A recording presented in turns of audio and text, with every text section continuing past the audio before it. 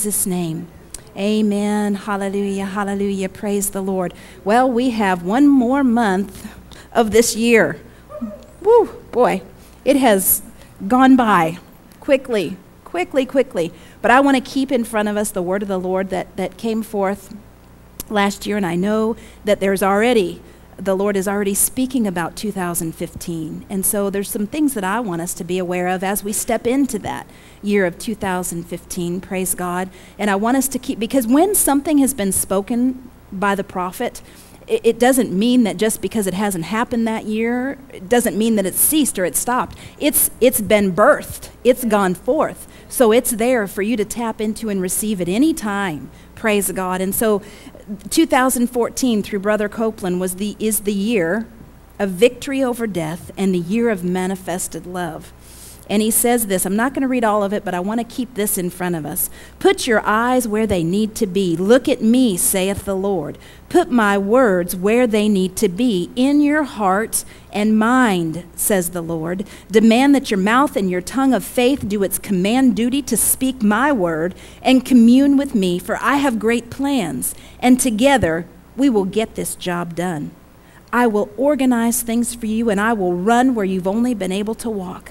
I will take you to places where you've never dreamed that you would ever even understand, and I will bring you into a place of holiness and a place of my presence with me that will bring you to that spot that we just once were, just a moment ago, where you don't know whether you dare speak anymore or not.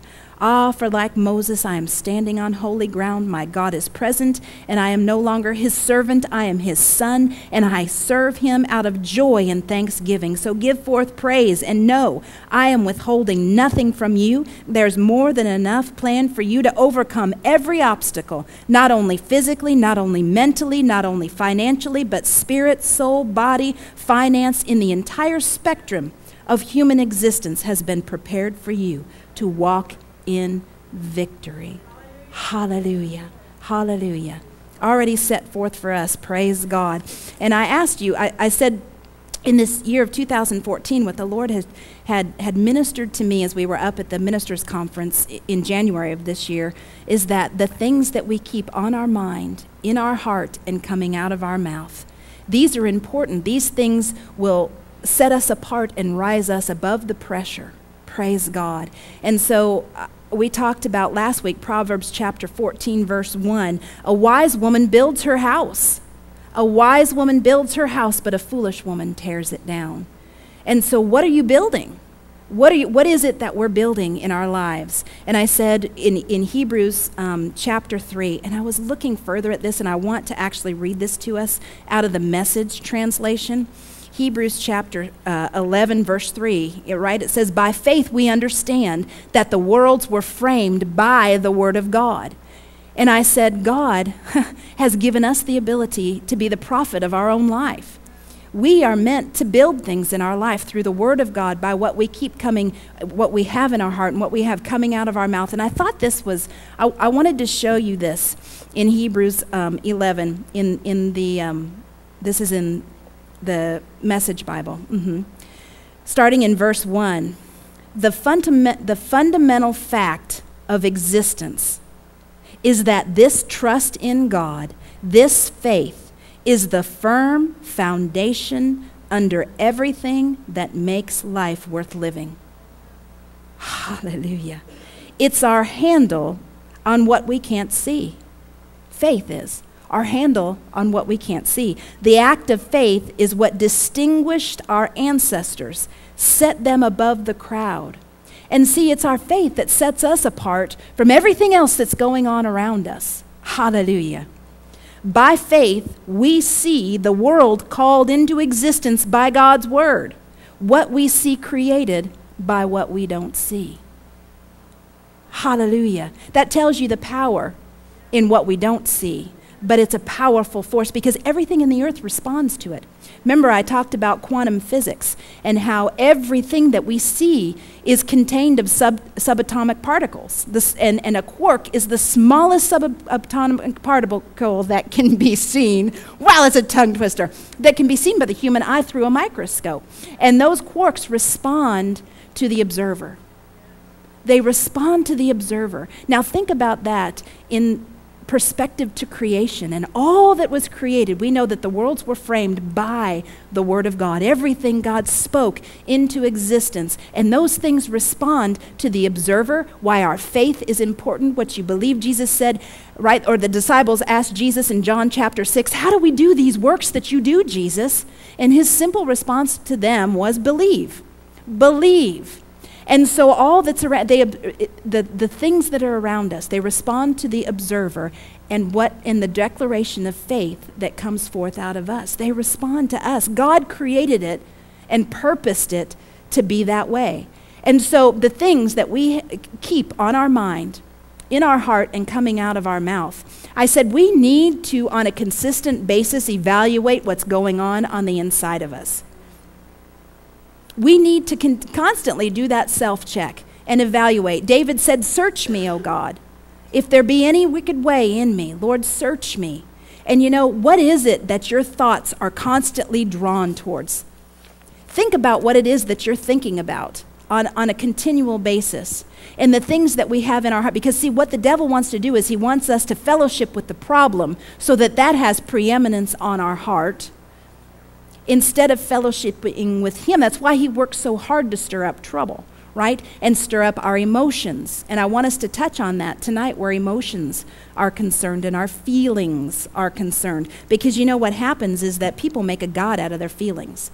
They're so used to bowing to their feelings. I mean, they go to church if they feel like going to church. They exercise if they feel like exercising, right? They read and study if they feel like reading or studying, right? They spend whatever it is they feel like spending. They say and talk to people however they feel like talking to people. And it destroys relationships, all kinds of things.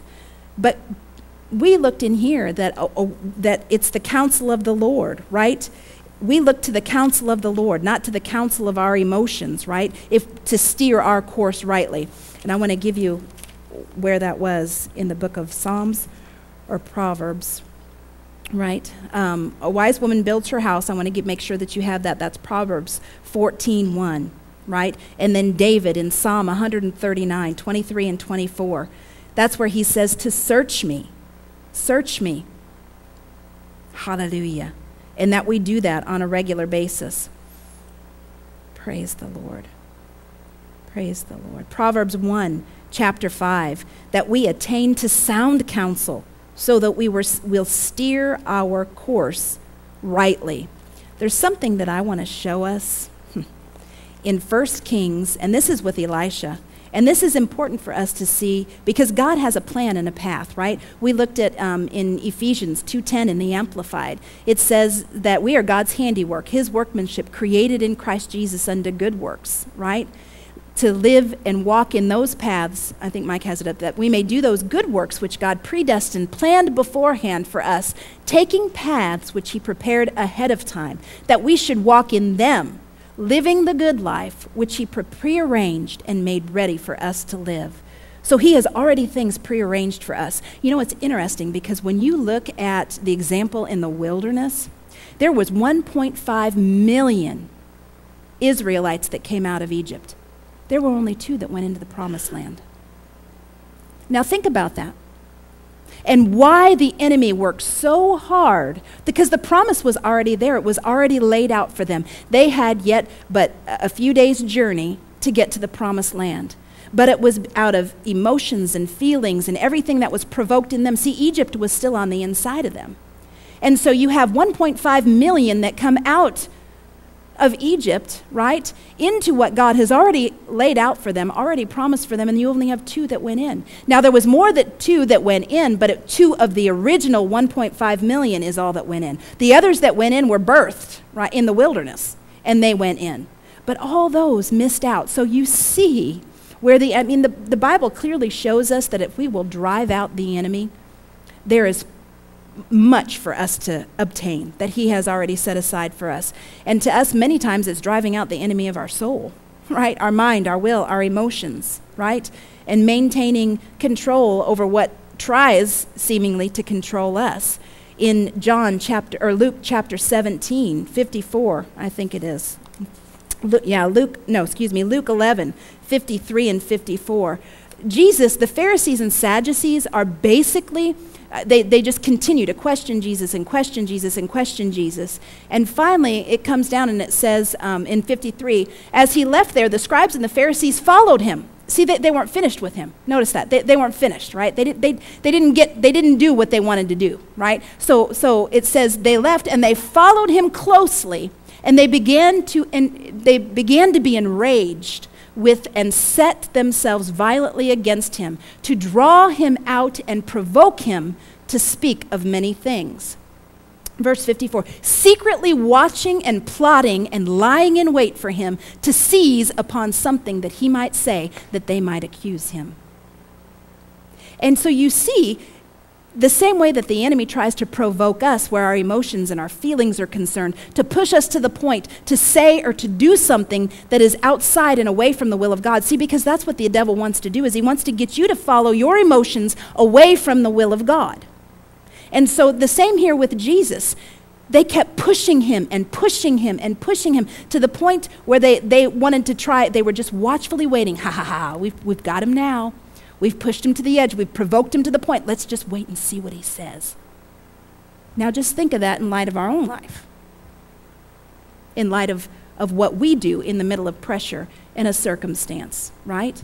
And so, David, Psalm 27, verse 13, David said this. He said, I would have fainted had I not believed to see the goodness of God in the land of the living. And so we talked about that word believe. If he had not believed in the goodness of God, if he had not believed in the promises of God, he would have fainted. That means he would have given up, changed direction, gone a different way, forget it, I'm done. And so many times people just get to the point where they give up and they quit because they don't feel like going on anymore. And what I'm saying is God has equipped us to not be limited by that. Because what happens is when you stay in that place, you just stay in that carnal realm, right? And you never live beyond that. You never live further than that, beyond your emotions. They tell you where to go. They tell you what to do. They tell you to stop, right? I mean, just think about feelings anyways. You go to bed feeling one way, and you wake up feeling a completely different way. I mean, just how fickle really are feelings, right? You buy something one day, and you're so excited about it, and then you got to pay for it 2 months later, and you don't feel like paying for it. I mean, so those are feelings, really. And feelings are fabulous when they support us. That's wonderful. But we have got to come to the place where we are mature enough that when the feelings aren't there, we will still do what is right, even when the feelings are not there. Galatians 6:9 says, don't grow weary in well-doing, right? Don't grow weary, right? It says, and let us not be weary in well-doing, for in due season we will reap if we faint not. So it's saying if I keep doing what's right, if I keep doing the right thing, there's a reward at the end of that. Gloria Copeland years ago said this statement. She said, the power lies in consistency. The power lies in consistency. It's so true. That's true in our life. Praise the Lord. Because we talked about, right, in the book of Romans, where it says in 12, to every man has been given the measure of faith. So we all have that measure, but there's a developing. Just like we all have that bicep muscle, but there's a developing that takes place because some can lift much more than others because they've developed that. And that's how it is with our faith, where our faith is concerned, right? And so Elijah, I want us to see this where Elijah is concerned because let me explain this. Where the flesh, okay, when we talk about the flesh, because in case anybody doesn't understand that, the flesh man just does whatever he feels like because he's not born again. He's not renewed, right? The carnal man, right? The carnal man is born again, and the seed is in him to do what is right, but he's not made the decision to do what's right. And then you have the spirit man, because we're to be what? Led by the Spirit of God. We know that in the book of Romans 8:14, right? It says, for as many as are led by the Spirit of God, they are the sons of God. Now, isn't that interesting? It says the sons of God. It doesn't say the children of God. It says, for as many as are led by the Spirit of God, they are the sons of God. That's maturity. That's maturity. And the body of Christ, to go where God wants us to go, that glorious church without spot or wrinkle, I'm telling you, that takes its maturity. And God is looking for a mature church all those promises that 1.5 million that was set aside for them to walk into, praise the Lord, God has all of those promises that are written here set aside for us, just as he had the promised land for them, for us to walk into.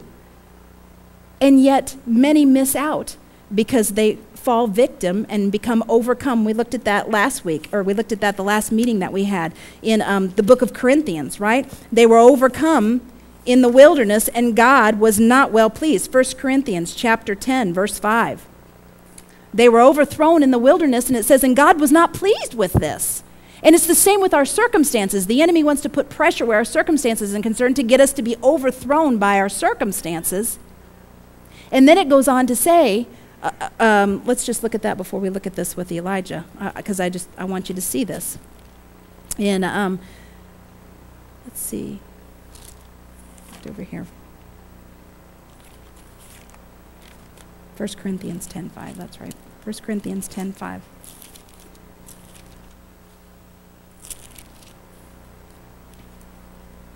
But with many of them God was not well pleased, for they were overthrown in the wilderness. And then you go on to see, and God was not well pleased, and it goes on to say, and all these are things of the flesh. All these things have to do with feelings, committing fornication, idolaters. I mean, you go through murmuring and complaining. Now, all these things happened unto them for an example, for us, right? They were written for our admonition. Now go down to 13. It says, there hath no temptation taken you, but such as is common to man. But God is faithful, who will not suffer you to be tempted above that you are able, but will with the temptation also make a way of escape that you may be able to bear it. Let me just say, we all live in this world, and temptation is in front of us. Every turn, we have a temptation to yield to feelings and emotions, right? I wrote this down because I think this happens so many times. The moment someone hurts us or we are stung by disappointment, the enemy whispers lies to us, emphasizing how cruelly or how unjustly we've been treated. And we start to listen to those lies. And what happens is they wind themselves around us, and we now become a prisoner to those lies. That's why we talked about forgiveness, right? In the book of Corinthians, where he says we're not ignorant of the devil's devices. And he tries to trap us where our feelings and our emotions are concerned. But if we would yield to wisdom, that wisdom is in front of us. When you look at Proverbs chapter 1, where it talks about wisdom, Proverbs 1, I think it's in 20, Proverbs 1:20. And I love this because to me this speaks to us. It's available for us.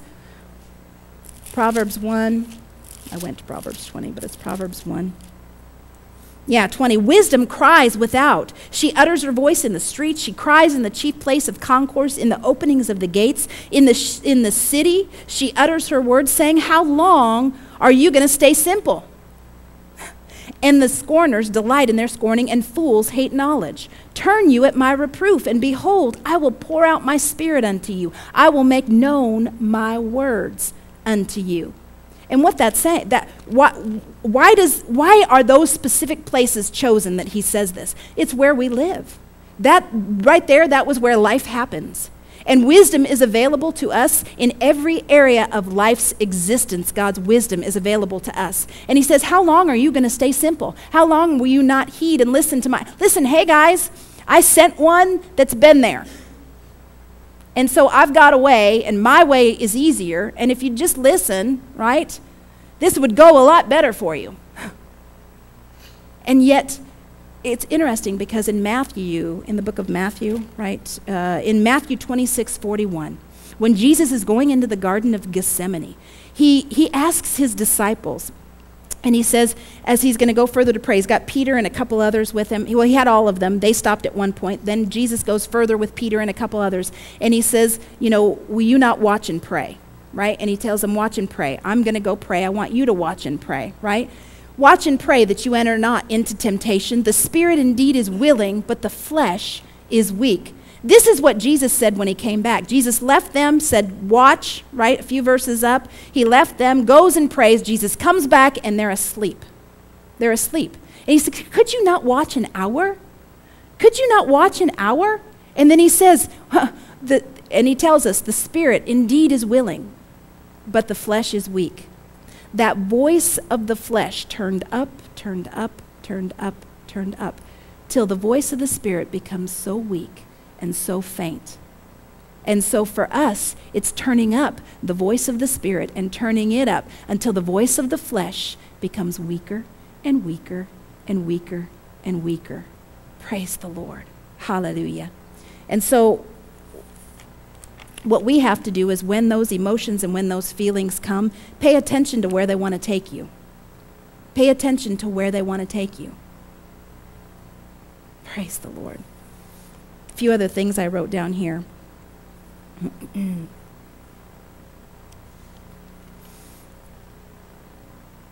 Yes, the spiritual discipline to do what's right, even when you don't feel like it. That's what that discipline is. Discipline is doing what's right even when we don't feel like doing it.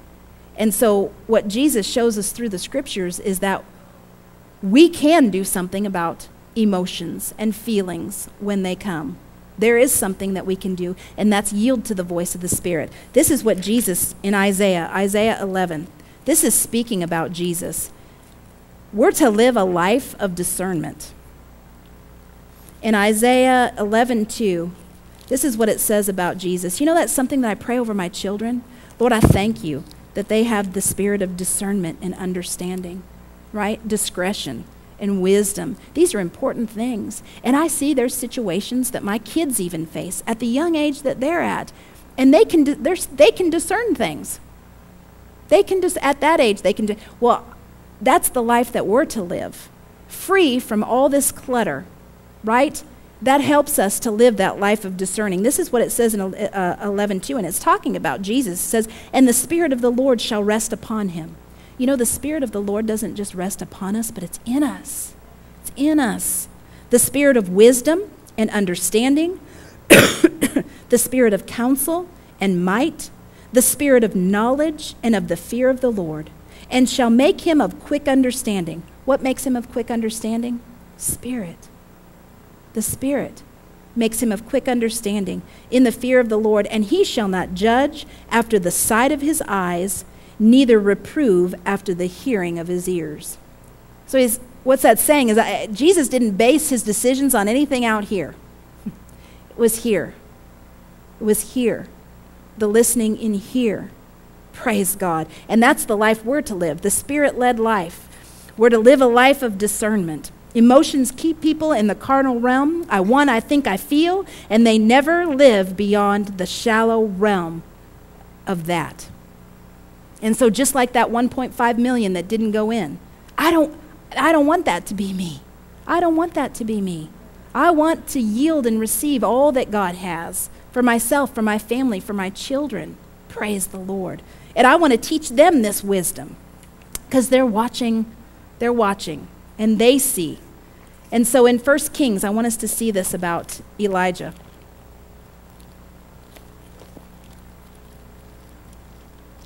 Oops. I think I had it. Yeah, 17. It says this, starting in verse 1, it says, and Elisha the Tishbite, who was of the inhabitants of Gilead, said unto Ahab, as the Lord God of Israel lives, before whom I stand, there shall not be dew nor rain these years, but according to my word. Wow, that's boldness. Hey guys, it's not going to rain because I said it's not going to rain. Wow.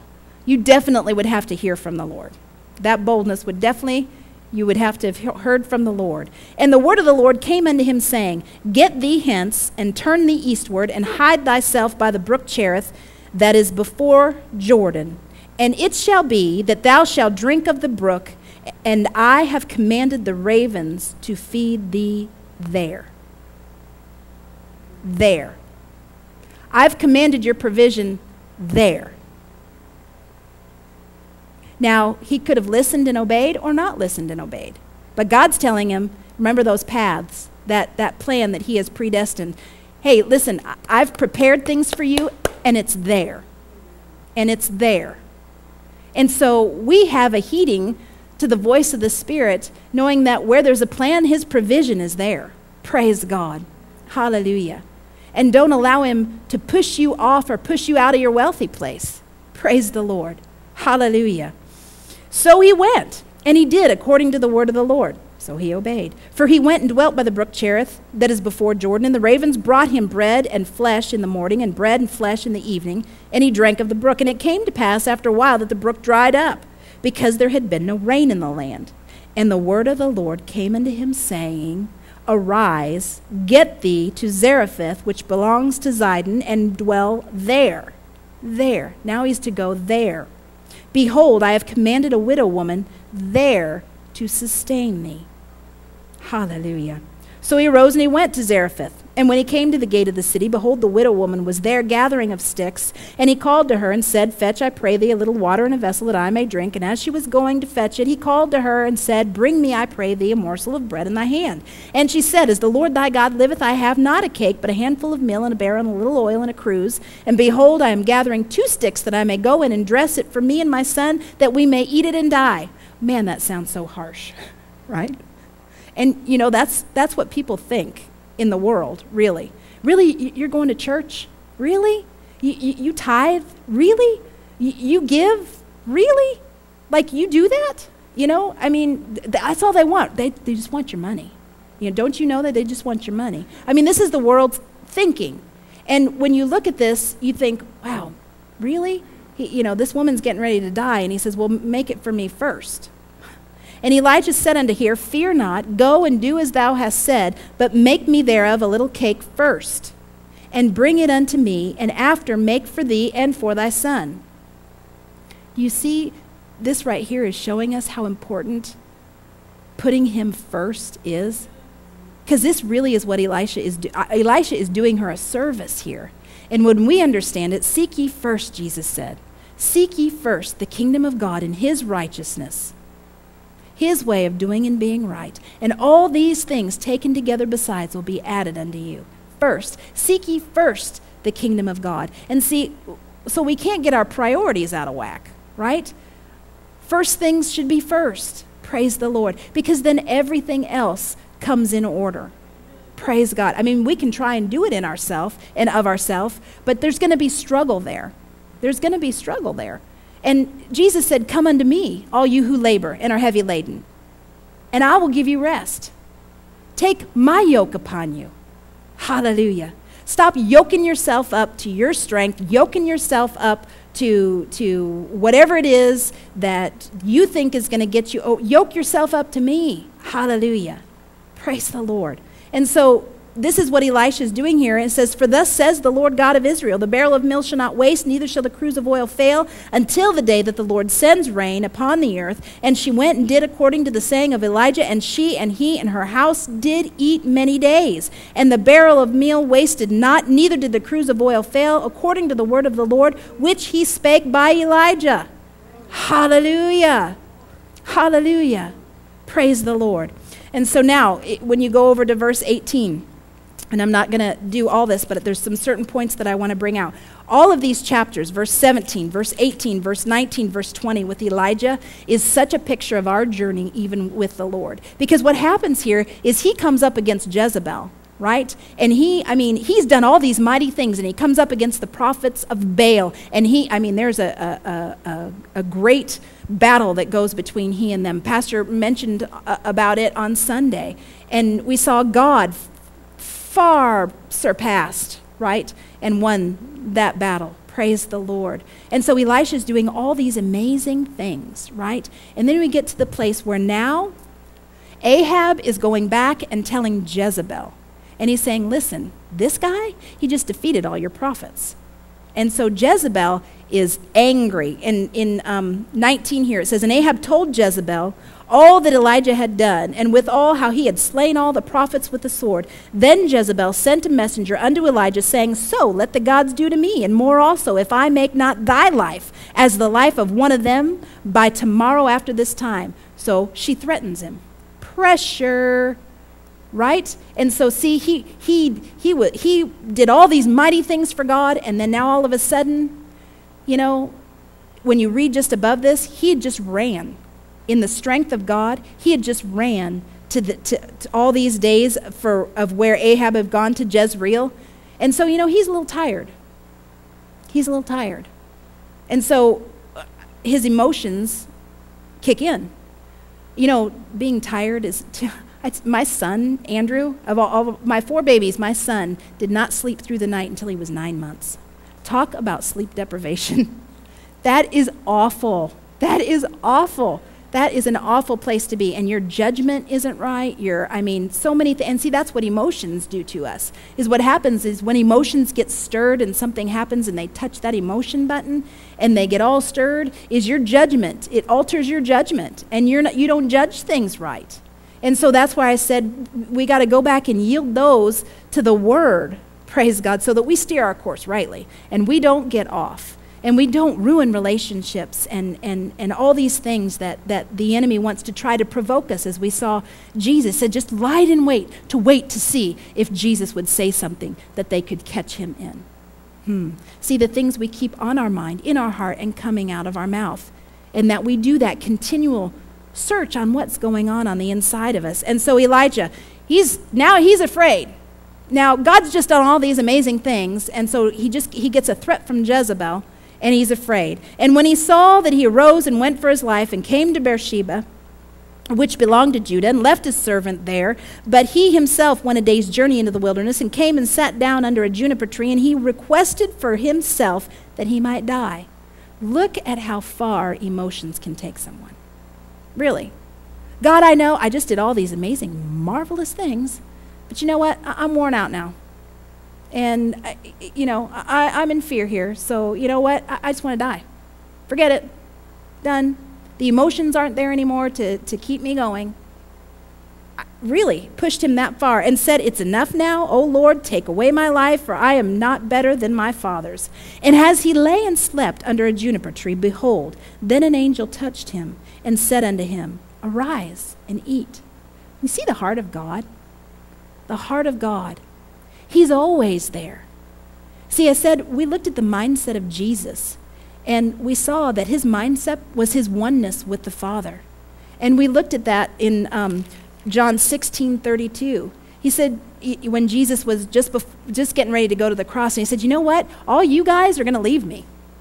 Like he already knew it then. You guys are all going to leave me, but I'm not alone. My Father is with me.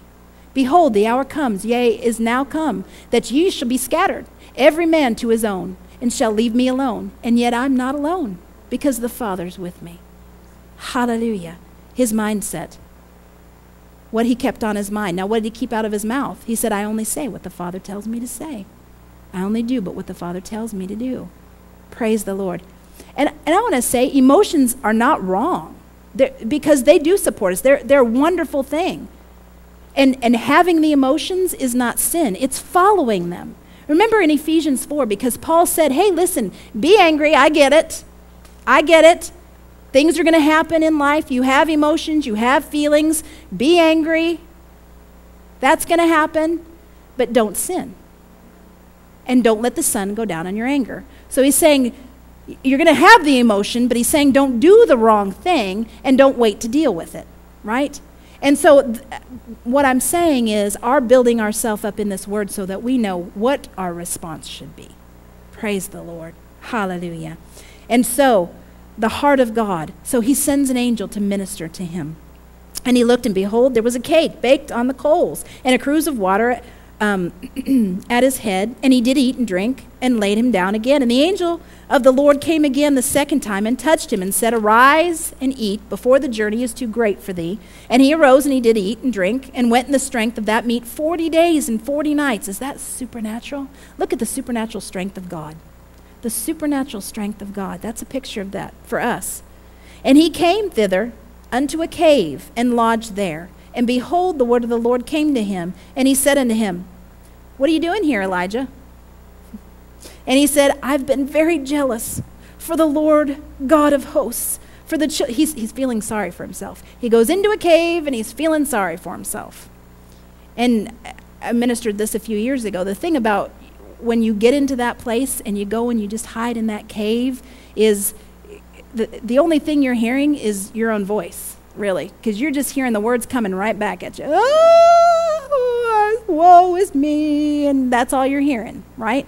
And so, but see, that the devil uses that. That's the place he wants to push us into, right?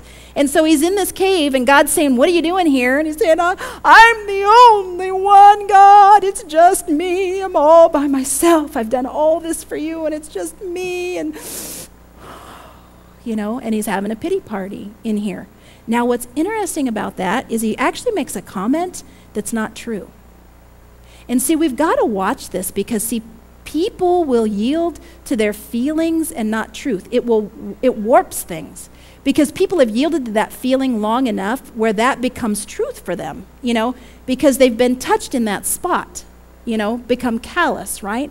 And so what's happening here is he is so yielded to his feelings that actually what he says here is not true. He says, I only am left, and they seek my life to take it away. Now we know, if you look a few chapters back, Obadiah had saved like 50 prophets and hid them away, or more than that, and hid them away and was feeding them bread and water against what Jezebel had decreed and said.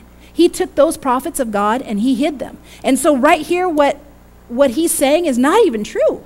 It's not even true, but his emotions are talking now. And so he can't even filter the truth. He's deceived, right? And so it says, and he said, go forth and stand upon the mountain before the Lord. And behold, the Lord passed by, and a great and strong wind rent the mountains and broke in pieces the rocks before the Lord. But the Lord was not in the wind. And after the wind, an earthquake. But the Lord was not in the earthquake. Now remember, I said we live a life of discernment. We live a life of discernment. We live from the inside out. And this is a picture of this here. It's not in all this great acts and all these things out here. And after the earthquake, a fire. But the Lord was not in the fire. And after the fire, a still small voice. A still small voice.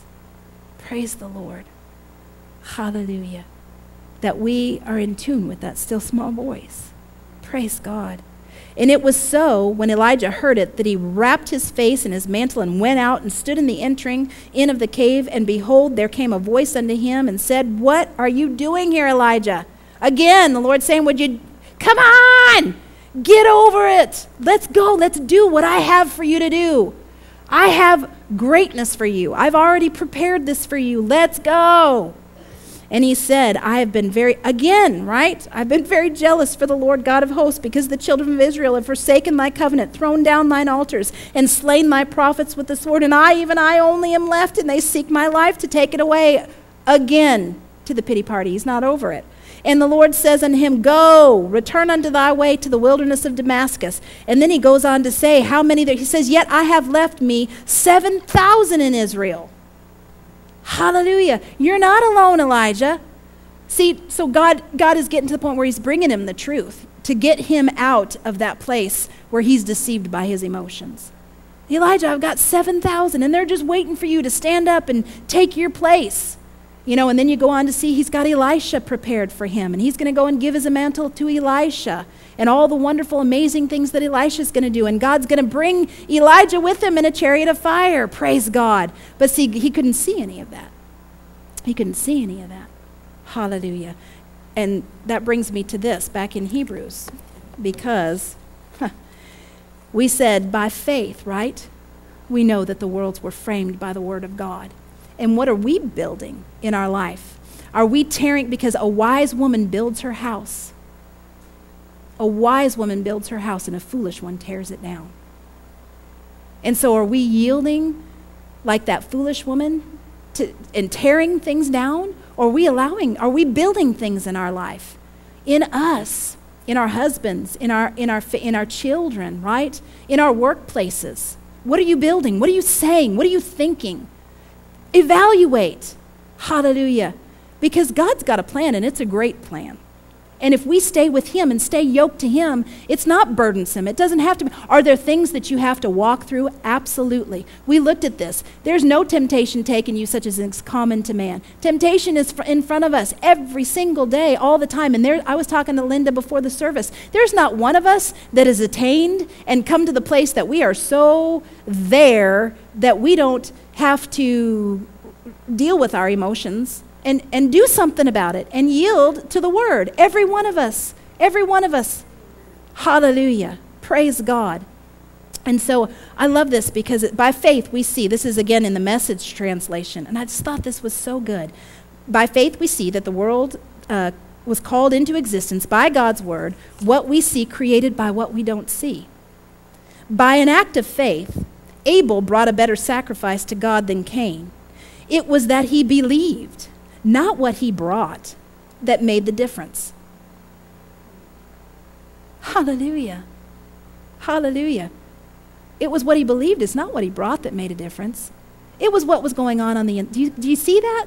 It was the inside. Hallelujah.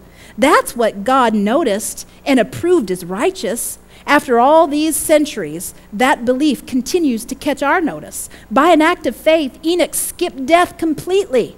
They looked all over and couldn't find him because God had taken him. And we know on the basis of reliable testimony that before he was taken, he pleased God. It is impossible to please God apart from faith. And why? Because anyone who wants to approach God must believe both that he exists and that he cares enough to respond to those who seek him. I love that. That he cares enough to respond to those that seek him. Hallelujah. Hallelujah. By faith, Noah built a ship in the middle of dry land. He was warned about something he couldn't see and acted on what he was told.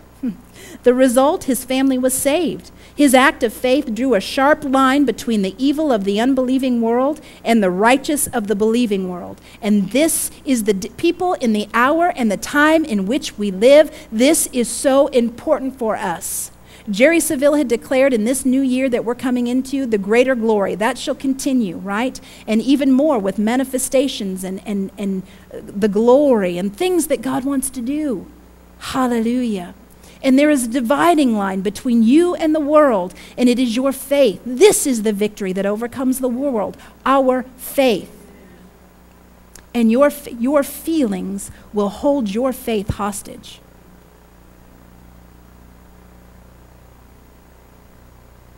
You know, it is so important for your future and your success, your ability to see beyond where you are.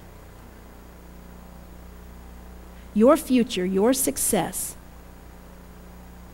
relies upon your ability to see from where you are.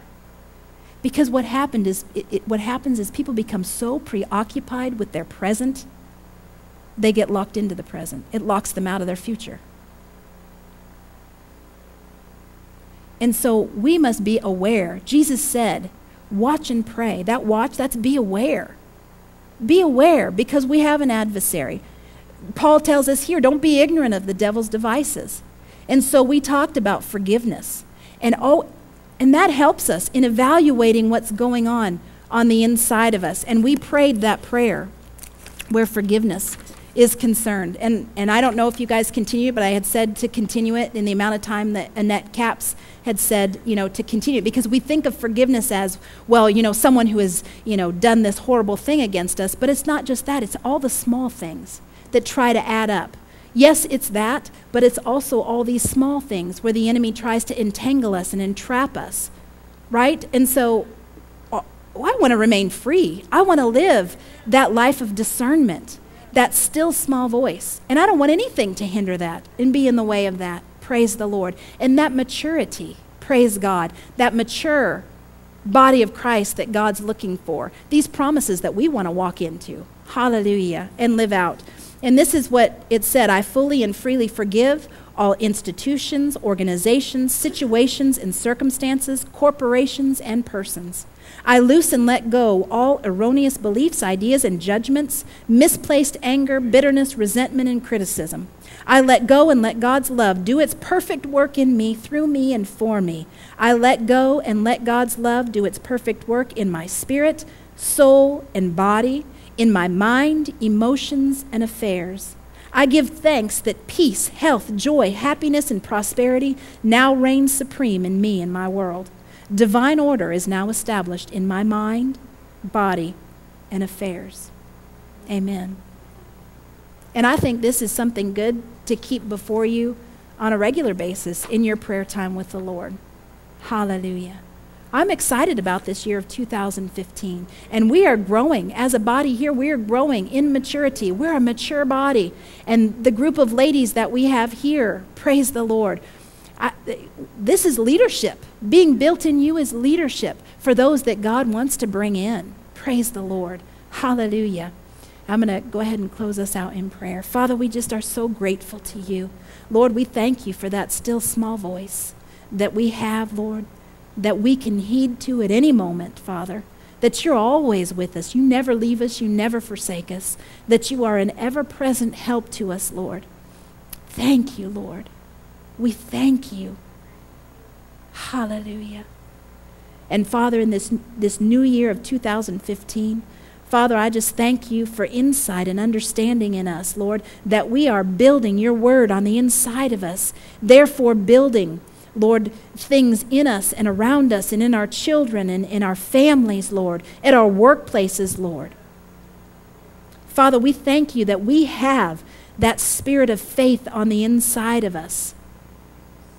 And Lord, we thank you that it is the most powerful force on the face of this earth. We yield ourselves to you in all that you want to do in us and through us, Lord. We thank you for your sweet correction in our life. We thank you for your wisdom at every turn, Lord, that we have your wisdom and we can yield to it, Lord, that it's there for us to tap into and to receive, Lord. We're so grateful. I thank you that you have made us overcomers over every obstacle and every situation, Lord, because you, the greater one, are in us, Lord. You are for us, and you are never against us, Lord.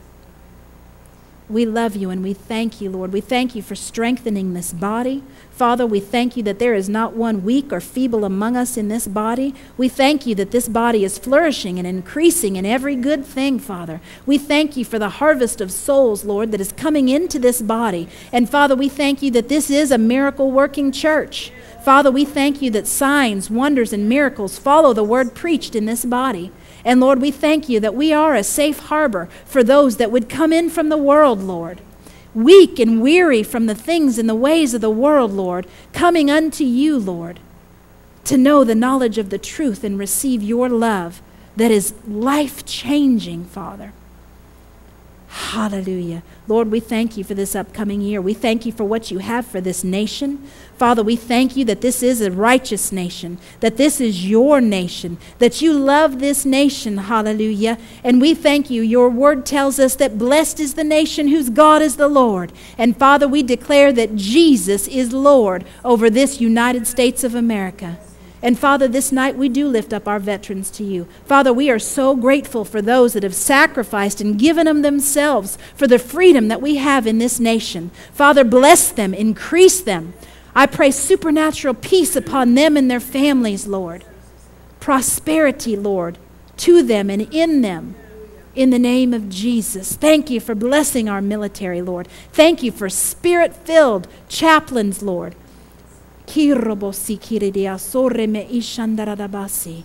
Oh, Father, we thank you for this next president, Lord. Lord, we thank you for a righteous president, Father. We thank you that your body, Lord, has humbled themselves before you, Lord, and you have heard their prayers, and I thank you that there is healing in this land. Thank you, Lord, your blessing upon this nation. Father, we thank you for the mighty body of Christ, Lord, that, Lord, we are rising up in this earth as a mature body, Lord. Hallelujah. That, Father, we are excellent representations of you in this earth, Lord, for the world to see and to desire, Lord. Father, we thank you that your love has been shed abroad in our hearts. We have that love, Lord. Hallelujah. And that love never fails. It never fails. We yield to that love, Lord. In Jesus' name, amen.